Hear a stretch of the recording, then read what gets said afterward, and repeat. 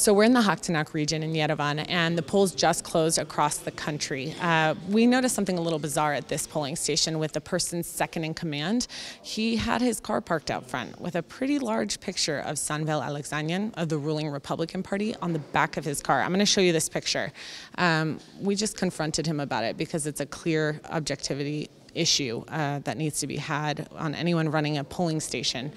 Take a look at the confrontation video we just did. Այդ մեքենաները աշխատողների մեքենաներն են, որը որ առավոտյան եկել են աշխատանքի կանգնել է ու մնացել է տեղում։ Իմ մեքենան է, իմ ազգը։ Դուք հանձնաժողովի քարտուղար եք։ Այո։ Վստահված չեք, բայց ունեք ՀՀԿ-ի պատգամավորության թեկնածու։ Ինչ անենք։ Ինչ կապ ունի։ Հա, ինչ կապ ունի դա։ Մանավանդ տարածքից էլ դուրս է։ Ինչ կապ ունի, ես հանձնաժողովի քարտուղար եմ, թե դա կապ չունի։ Այն կապ ունի, որ բան հանձնաժողովի անդամին արգելվում է, ցան որևէ կուսակցության կամ կուսակցությունների դաշինքի քարոզ տանել։ Ես քարոզ չեմ տանում։ Այդ մարդը իմ սիմպաթիան բռնում է, ես էլ նկարել եմ։ Ինչ կա, իմ մոտիկ ընկերն ասեք։